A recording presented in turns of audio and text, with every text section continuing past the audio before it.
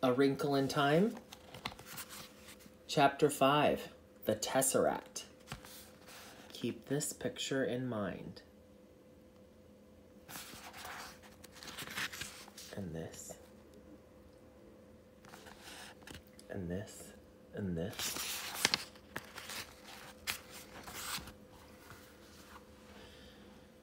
Chapter 5, The Tesseract. Yes, Miss Witch said. He is behind the darkness so that even we cannot see him. Meg began to cry, to sob aloud. Through her tears, she could see Charles Wallace standing there, very small, very white. Calvin put his arms around her, but she shuddered and broke away, sobbing wildly.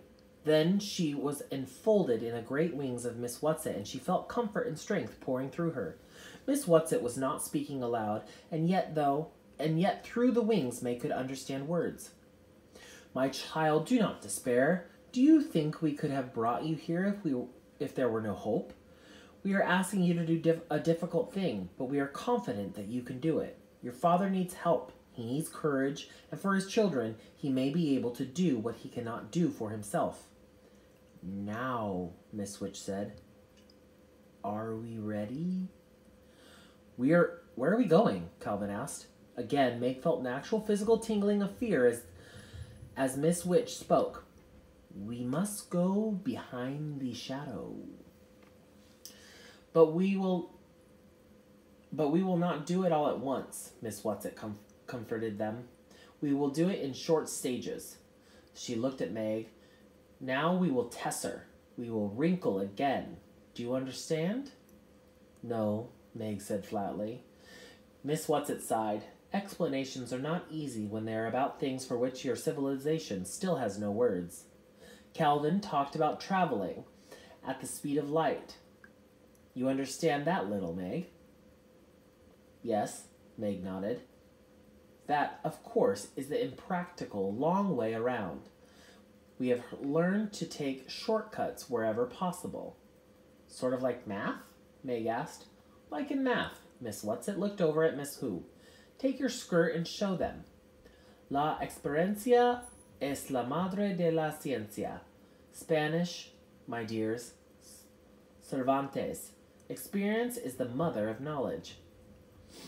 Miss Who took a portion of her white robe in her hands and held it tight.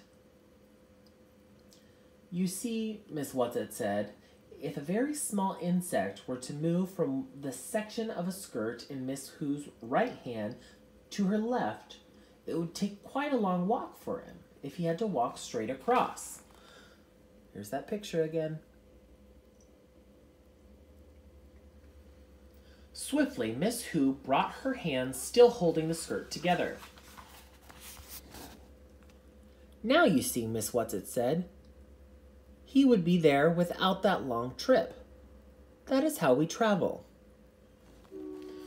Charles Wallace accepted the explanation serenely. Even Calvin did not seem perturbed. Oh dear, Meg sighed. I guess I am a moron. I just don't get it. That is because you think of space only in 3 dimensions, Miss Whatsit told her. We travel in the 5th dimension. This is something you can understand, Meg. Don't be afraid to try. Was your mother able to explain a tesseract to you? Well, she never did, Meg said. She got so upset about it. Why, Miss Whatsit, she said that it had something to do with her father. She said it had something to do with her and father. It was a concept they were playing with. Miss Whatsit said, go beyond the 4th dimension to the 5th. Did your mother explain it to you, Charles? Well, yes. Charles Wallace looked a little embarrassed. Please don't get hurt, Meg. Please don't be hurt, Meg. I just kept it her while you were at school, till I got it out of her. Meg sighed. Just explain it to me. Okay, Charles said. What is the 1st dimension? Well, a line.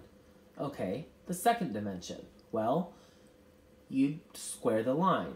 A flat square would be the 2nd dimension. Here's your 2nd dimension, that single square. And the 3rd? Well, you'd square the 2nd dimension. Then the square wouldn't be flat anymore, so it'd have a bottom and sides and a top. There's your third dimension, a 3D cube. And the fourth, well, I guess if you want to put it in mathematical terms, you'd square the square.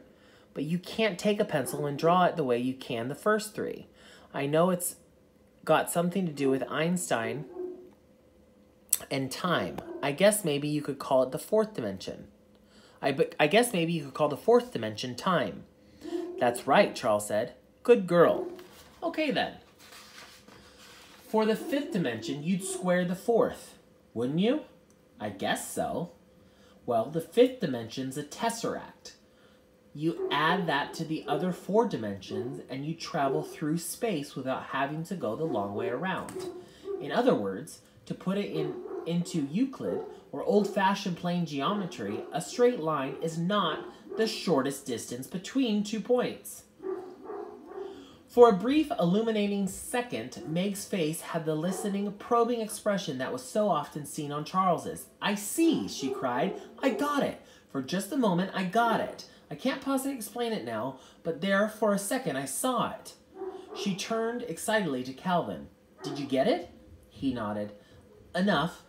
I don't understand it the way Charles Wallace does, but enough to get the idea. So now we go, Miss Witch said.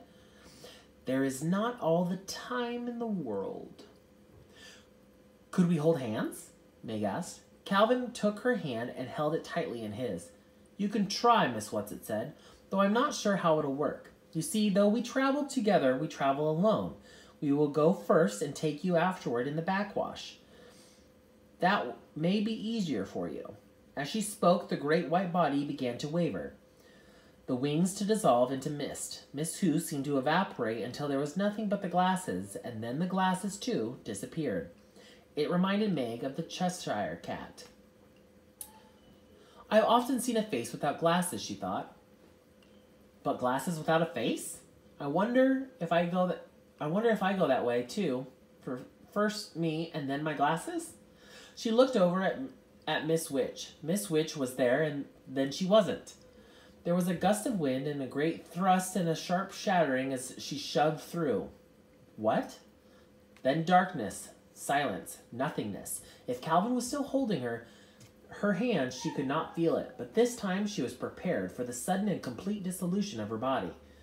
When she felt the tingling coming back to her fingertips, she knew that this journey was almost over, and she could feel again the pressure of Calvin's hand about hers. Without warning, coming as a complete and unexpected shock, she felt a pressure she had never imagined, as though she were being completely flattened out by an enormous steamroller. This was far worse than nothingness had been. While she was nothing, there was nothing to breathe. There was no need to breathe.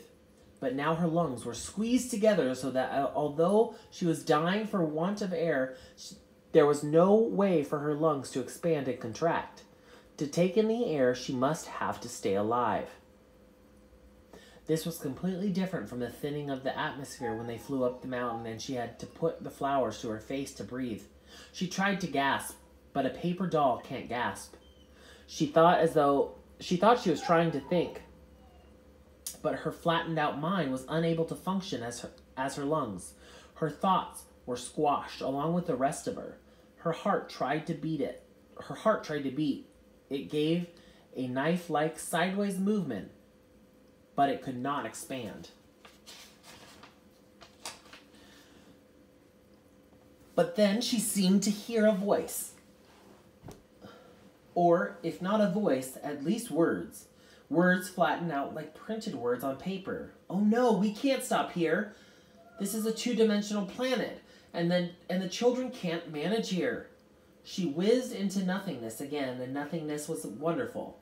She did not mind that she could not feel Calvin's hand, that she could not see or feel or be.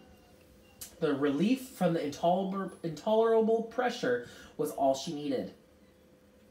Then the tingling began to come back to her fingers, her toes. She could feel Calvin holding her tightly. Her heart beat regularly. Blood coursed through her veins. Whatever had happened, whatever mistake had been made, it was over now.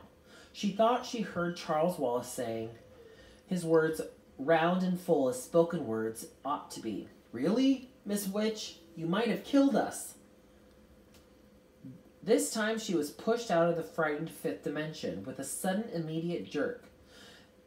There she was, herself again, standing with Calvin beside her, holding onto her hand for dear life, and Charles Wallace in front of her. Looking indignant, Miss Whatsit, Miss Who, and Miss Witch were not visible, but she knew they were there. The fact of her presence was strong about her. "Children, I apologize," came Miss Witch's voice. "Now, Charles Wallace, calm down," Miss Whatsit said, appearing not as the great and the beautiful beast she had been as they last saw her, but in her familiar wild garb of shawls and scarves and the old tramp's coat and hat. "You know how difficult it is for her to materialize. If you're not substantial yourself, it is very difficult to realize how limiting protoplasm is." "I am sorry," Miss Witch's voice came again, but there was more than a hint of amusement in it. "It is not funny," Charles Wallace gave a childish stamp of his foot.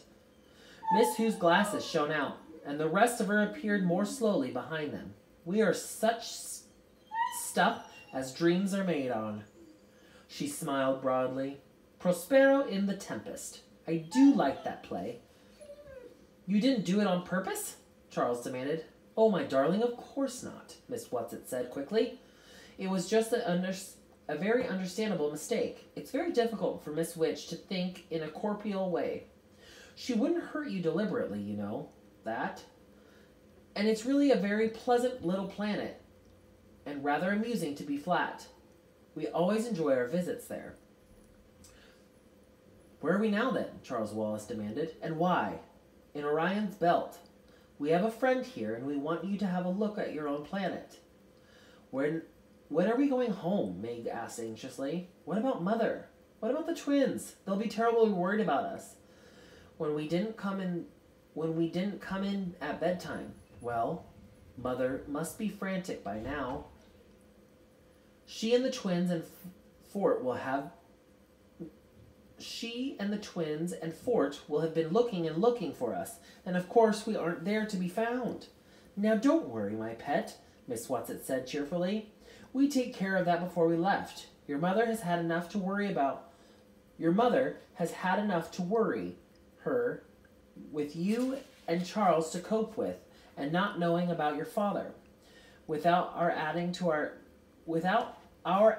her anxieties. We took a time wrinkle as well as a space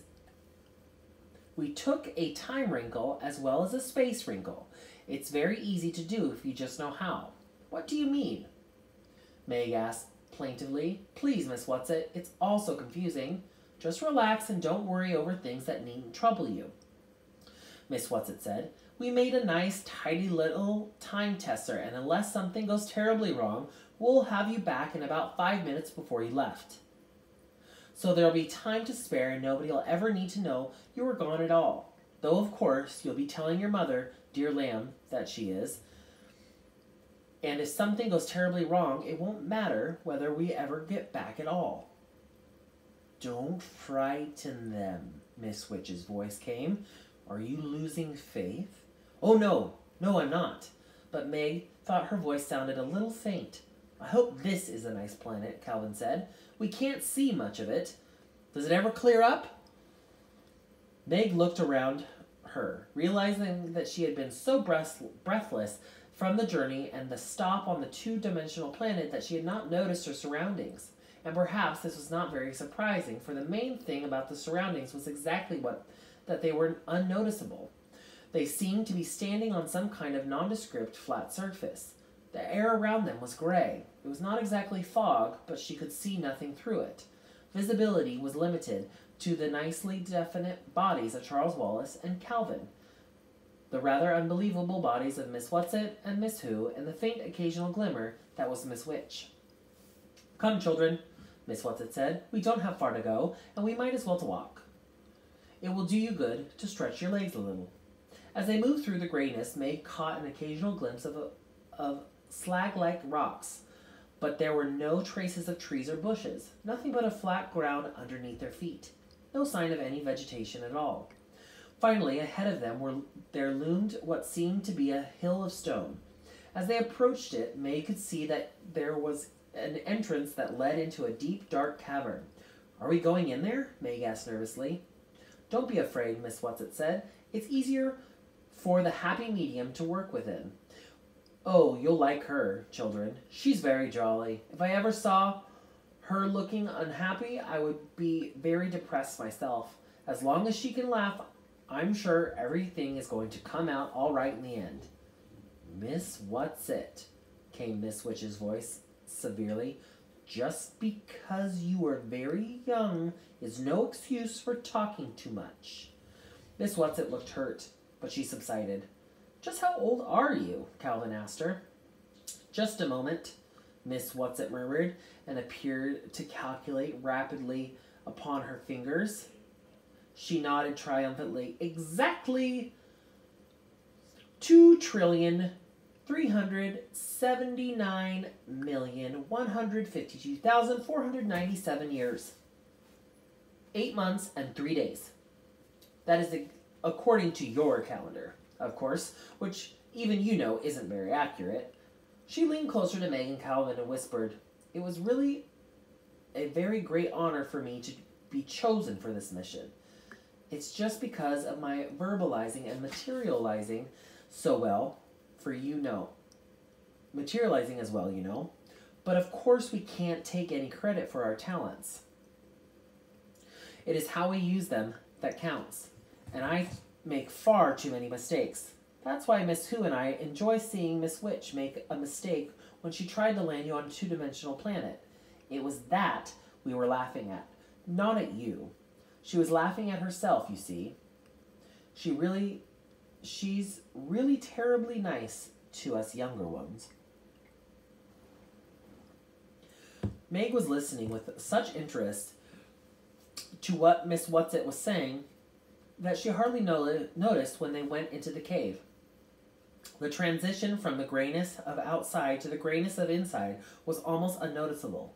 She saw a flickering light ahead of them, ahead and down, and it was toward this that they went. As they drew closer, she realized there was a fire. "It gets very cold in here," Miss Whatsit said, "so we asked her to have a good bonfire going for you." As they approached the fire, they could see a dark shadow against it, and as they went closer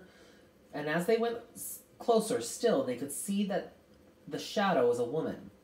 She wore a turban of beautiful pale mauve silk and a long, flowing purple satin gown. In her hands was a crystal ball into which she was gazing raptly. She did not appear to see the children. Miss Whatsit, Miss Who, and Miss Witch continued to stare at the crystal ball, and as she stared, she began to laugh, and she laughed and laughed at whatever it was that she was seeing. Miss Witch's voice rang out clear and strong, echoing against the walls of the cavern, and the words fell with a sonorous clang. "We are here!" The woman looked up from the ball, and when she saw them, she got up and curtsied deeply. Miss Whatsit and Miss Who dropped small curtsies in return, and the shimmer seemed to bow slightly. "Oh, medium dear," Miss Whatsit said, "these are the children Charles Wallace Murray." Charles Wallace bowed. "Margaret Murray." Meg felt that if Miss Whatsit and Miss Who had curtsied, she ought to, also. So she did, rather awkwardly. "And Calvin O'Keefe." Calvin bobbed his head. We want them to see their home planet," Miss Whatsit said. The medium lost the delighted smile she had worn till then. "Oh, why must you make me look at unpleasant things when there are so many delightful ones to see?" Again, Miss Whatsit's voice reverberated through the cave. "There will no longer be so many pleasant things to look at if responsible people do not do something about the unpleasant ones." The medium sighed and held the ball high. "Look, children," Miss Whatsit said. "Look into it well. Que la terre est petite qui la voit de souff. Dalil. How small is the earth to him who looks from heaven." Miss Who intoned musically.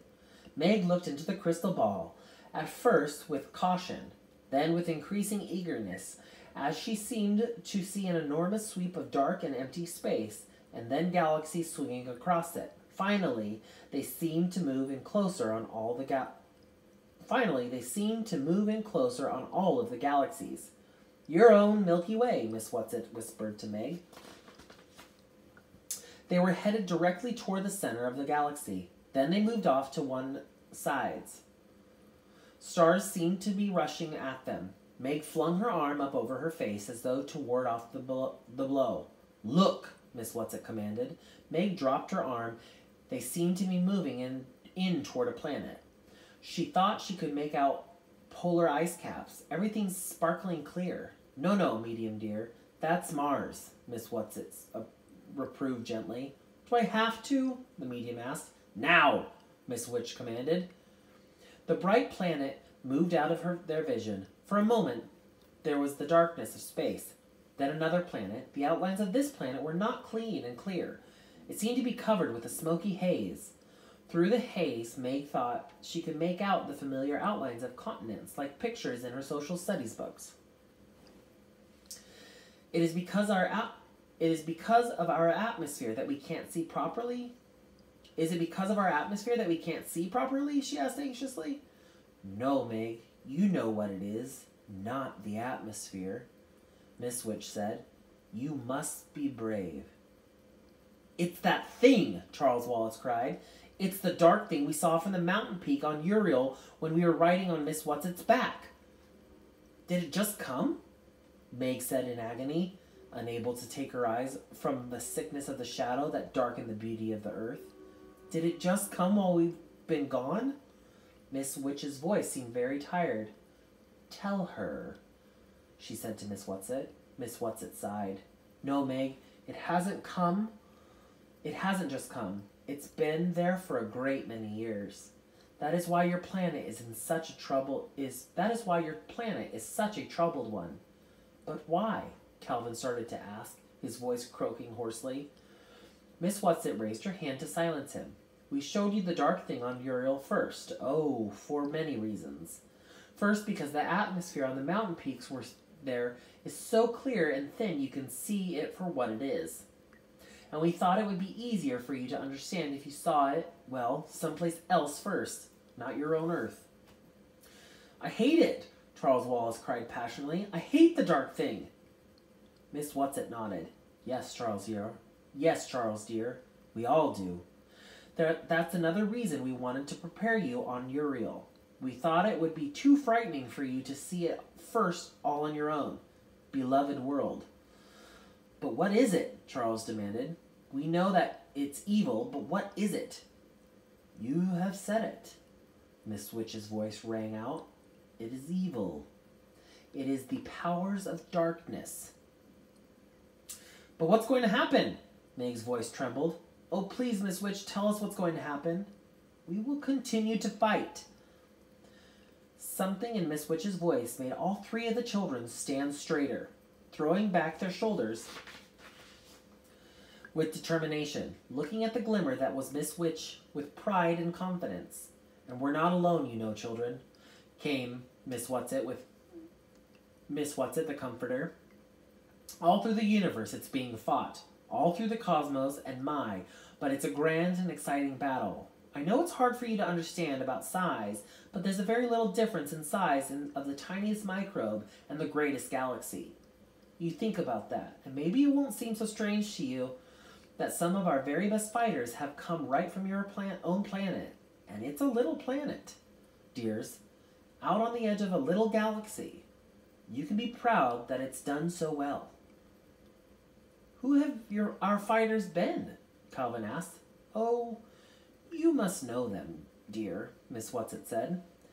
Miss whose spectacles shone out at the triumphantly. And the light shineth in darkness, and the darkness comprehend it not. Jesus? Wallace said. Why, of course, Jesus. Of course, Miss Whatsit said. Go on, Charles, love. There were others. All your great artists. They've been lights for us to see by. Leonardo da Vinci? Calvin suggested tentatively. And Michelangelo? And Shakespeare? Charles Wallace called out. And Bach! And Pasteur! And Madame Curie! And Einstein! Now Calvin's voice rang with confidence. And Schweitzer and Gandhi and Buddha and Beethoven and Rembrandt and St. Francis. Now you, Meg, Miss Whatsit ordered. Oh, Euclid, I suppose. Meg was in such an agony of impatience that her voice grated irritably. And Copernicus. What about father? Please, what about father? We're going to your father, Miss Witch said. But where is he? Meg went over to Miss Witch and stamped as though she was as young as Charles Wallace. Miss Whatsit answered in a voice that was low but quite firm. On a planet that has given in. So you must prepare to be very strong. All traces of cheer had left the happy medium's face. She sat, holding the great ball, looking down at the shadowed earth, and a slow tear coursed down her cheek. I can't stand it any longer, she sobbed. Watch now, children, watch. And that concludes chapter 5.